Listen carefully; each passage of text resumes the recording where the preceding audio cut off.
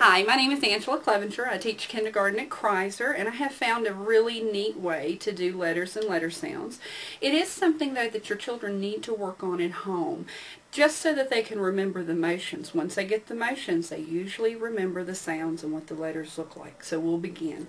I'm just going to go over the letters that we've learned so far, and today is December 2nd, 2013.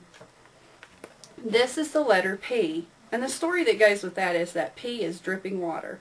Listen. P says P. P says P.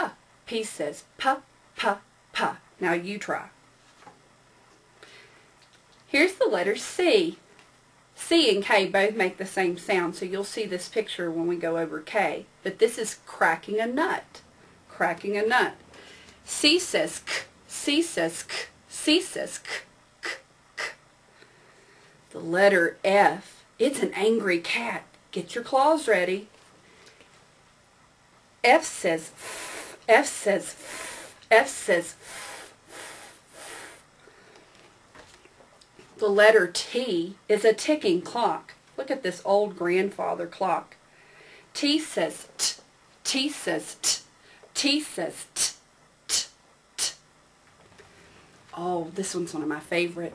M. And this little girl is having ice cream, and ice cream is delicious. M says mmm. M says mmm. M says mmm. Mmm. Mmm. S. S stands for the air going out of a tire. You hit something and all the air comes out. So we get to do our hands in the air. S says S says S says A. A is for baby lamb. A also says A, so we have it on a block. So A can say A, but we usually just say A says ah. So hold a baby lamb. A says ah. A says ah. A says ah. Ah. Ah. You could use your baby doll at home if you have one. B. B is for going to the doctor, and he listens to your heartbeat, and your heart goes B. B says B, B says B, B says B, B, B. And the last one that we'll do is the letter N.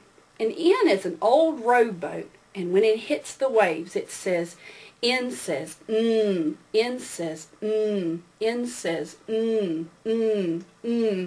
I hope you'll practice your sounds at home, and I hope you have fun making all the motions. Thank you.